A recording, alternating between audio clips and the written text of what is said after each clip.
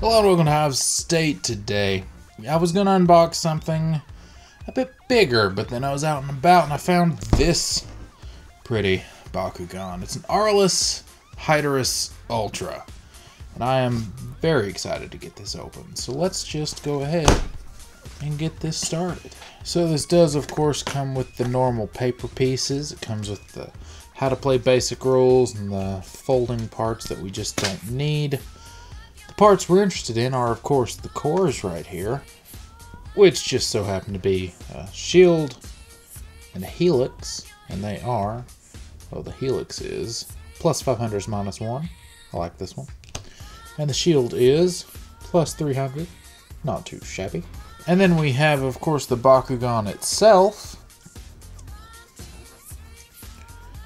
I absolutely love the way the colors on this one look. Like, this Bakugan looks so good in Aurelius.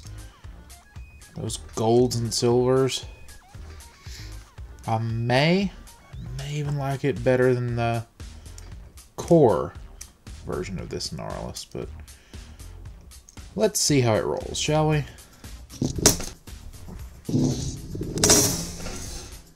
So now that we saw how it rolls, let's see how it actually plays.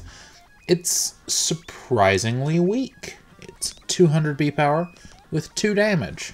Neither of those is really that great. Well, I guess we'll see how the evolutions are. For the card it comes with, it's just a counter Aquas. 0-drop flip card that counters Aquas.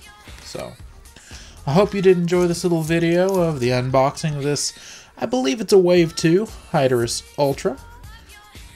Make sure to stick around because, well, I put up like 3 new things every week, so there'll be something new coming really soon. So until next time, whether you stick around or whether you don't, you'll see me when you see me.